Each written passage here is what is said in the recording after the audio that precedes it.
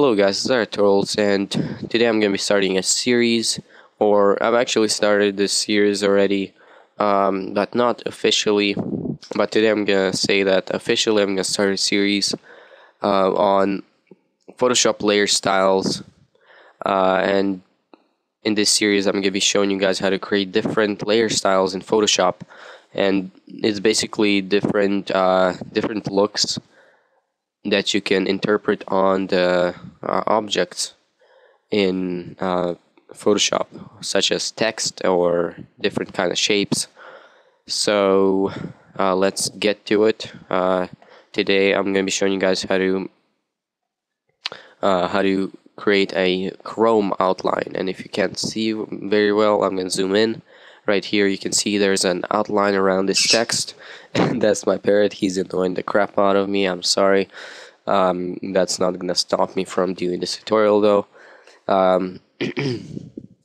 So yeah, you can see there's an outline, and it kind of looks like chrome, so that's pretty cool. So first of all, go to File, New, and I'm gonna use width 900 and height 400. Background contents, let's just put it to transparent, and click OK. Alright, first of all, let's create a background really fast. So let's grab our paint bucket tool and let's fill the background with white, and double click on the layer 1, and let's select gradient overlay, and let's change it to select the black to white, and change the white to kind of light gray, and the black to also light gray. So it looks kind of nice. So yeah, we're done with the background. Now let's go on to the text. Let's create a new layer by clicking this button right here. Go away, parrot. It's annoying. Yeah, once you created the new layer, let's select the horizontal type text tool, and let's select our size and our font right here, and let's type whatever you like. Chrome outline, and that's what I'm gonna type. And let's enlarge it. Hold shift and drag one of the corners to enlarge it. Okay, you're looking good. Now let's double click on this text layer, and first of all, let's select drop shadow just to make it look nice. Let's put the size to 10 pixels distance. You can put it to whatever you like, whatever you prefer. Now let's select stroke, and excuse me, decrease the size or increase the size of stroke depending on your situation, if it's already big or too small. Let's put it to maybe 4 pixels, and let's change the color of the text. So select color overlay and change the color. I'll just put it to a nice blue. Okay, and let's select bevel and emboss, and click on bevel and emboss, and go to style and change that to stroke emboss. Okay, now let's select contour, and in contour make sure you have these settings. Make sure you have anti-aliased. Make sure you click on this little arrow right here and change it to this kind of contour where it's this kind of cone. It's actually called cone. So make sure it's that, and the range, change it to 50%. Then go back to bevel and emboss and follow these settings. So let me just see.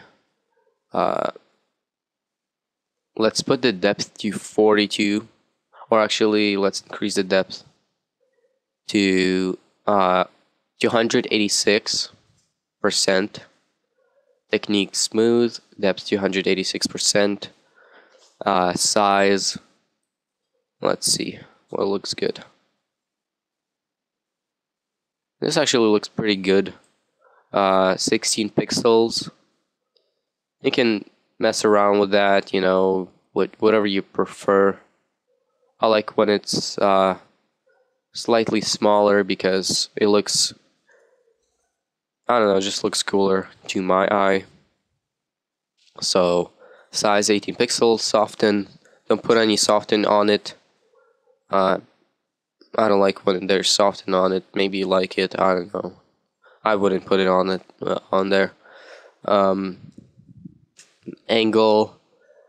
The top angle is 90, and the bottom angle is 79. Make sure not to use global light because that's not gonna it's gonna mess it up. And then gloss contour. Click on the down arrow once again and change it to ring double. Okay, ring double. And then highlight mode, screen, and color white. And shadow mode, or highlight mode, opacity. Excuse me, I'll go back. Highlight mode, opacity 100%. And shadow mode, multiply, and color black. And opacity 45%. You can change that, make it look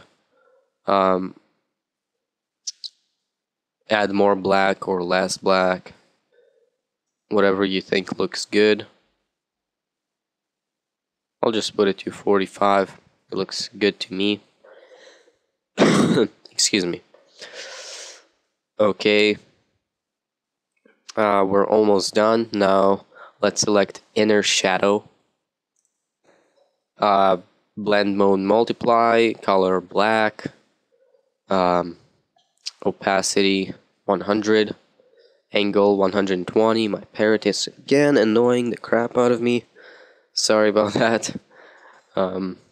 Opacity 100, angle 120. I have used global light, whatever. Distance 0, choke 0, and size 16 pixels. You can change that to whatever you like.